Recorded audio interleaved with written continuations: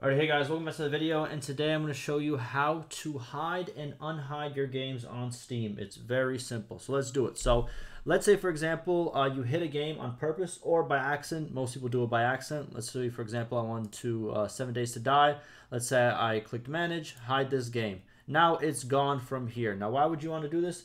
Sometimes you might want to hide your game, you know what I mean? If it's a little one of those games, you might want to hide it. Or if you want to put it into just like the background so you can only see like your main games right over here, you can also do that as well. Now, how do you find the hidden games? Very simple. You go all the way up here, actually, all the way to view, all the way next to Steam, all the way at the top left, you go on view, and there is a section for hidden games.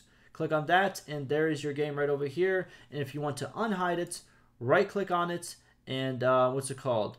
Manage, and then remove from hidden. Boom, now it's gone, and now it is back over here, as you can see, right back right there. That's how you hide and unhide games on Steam.